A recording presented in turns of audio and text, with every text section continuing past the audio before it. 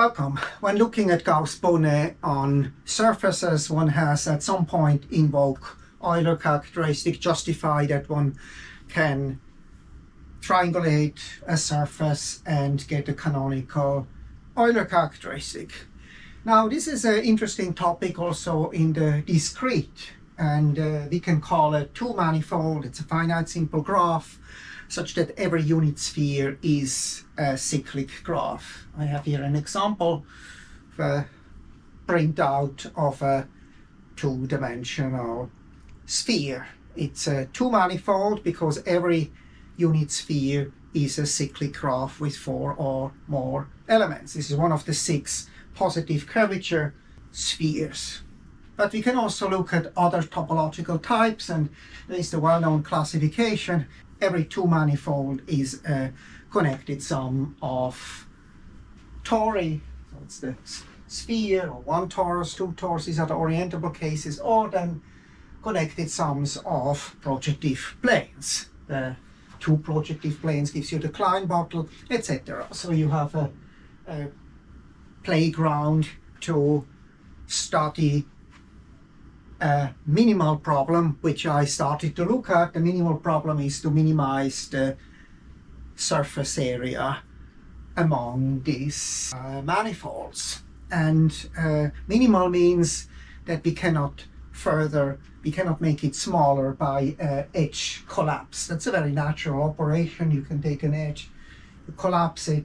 What you do is you identify these points A and B, and you get now a path graph instead of this kite. So this kite will be flattened, and you can also reverse that and get edge refinements. So this is produces an interesting equivalence relation between discrete manifolds. We never ever invoke the continuum.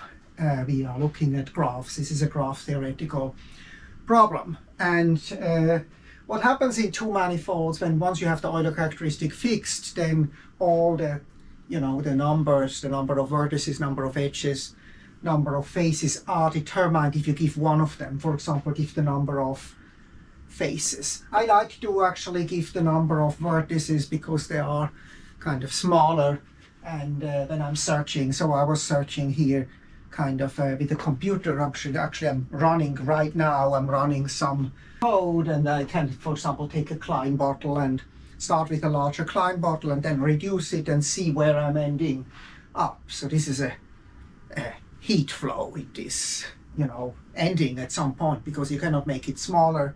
So there is some randomness invoked if you are searching for minima, and so depending on the path you get different minima. And actually in the case of the sphere there's only one minimum. That's the heat flow, which is also, I have used this for showing that the non-prismatic two-sphere can be colored with 4 colors so that no cyclic Kempe chain exists. This is an acyclic coloring, and it uses the 4-color theorem, so it is built on the 4-color theorem, but it's still kind of nice because it relates to questions which Greenbaum has asked a long time ago.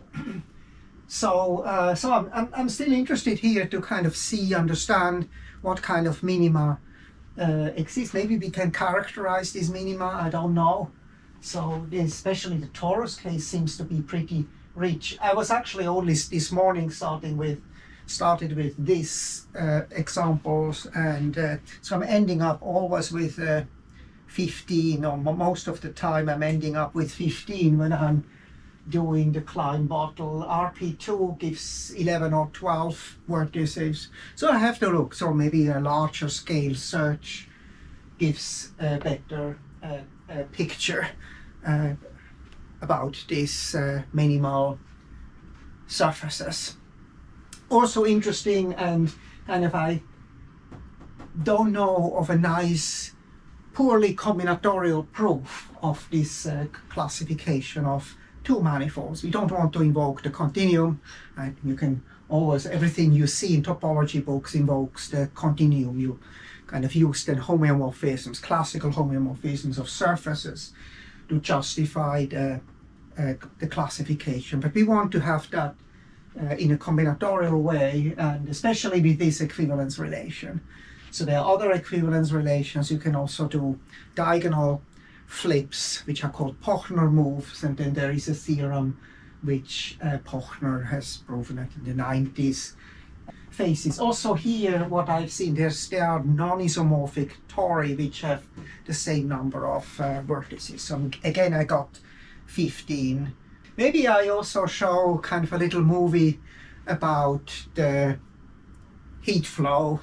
I just start with a large, barycentric refined graph, let the heat flow work on it, and then see how it goes to the octahedron, the smallest one, and which is a unique attractor in this case.